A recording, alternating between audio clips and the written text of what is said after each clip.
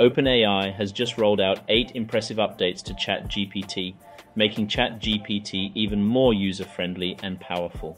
First, the cap is now 50 messages instead of 25 for every 3 hours. Now you can delve deeper into discussions with a 50 message. Second, staring at a blank page? Say goodbye to that. With examples at the beginning of every chat, you'll find your creative spark in no time. Dive into AI-powered conversations like never before and unleash the full potential of ChatGPT. Third, ChatGPT now automatically synthesizes follow-up questions. With just one click, you can explore topics in greater depth, making your interaction with ChatGPT more convenient and dynamic. It's like having a personal AI assistant that knows what to say. Fourth, GPT-4 is default for Plus users. No more clicking on GPT-4 every time.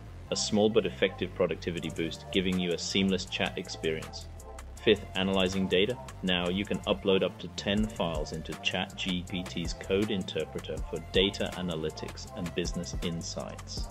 This feature is really a game changer for those heavily involved in data analytics. Sixth, you'll no longer be logged out every 2 weeks. Now you'll stay logged in longer. When you do need to log in, you'll be greeted with a much more welcoming page. Seventh, work faster with shortcuts.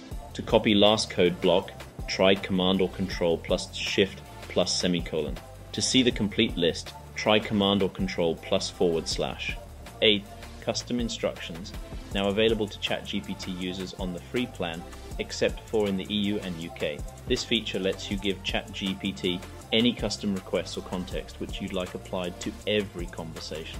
Some might be expecting a GPT-5-like upgrade, and this may disappoint them.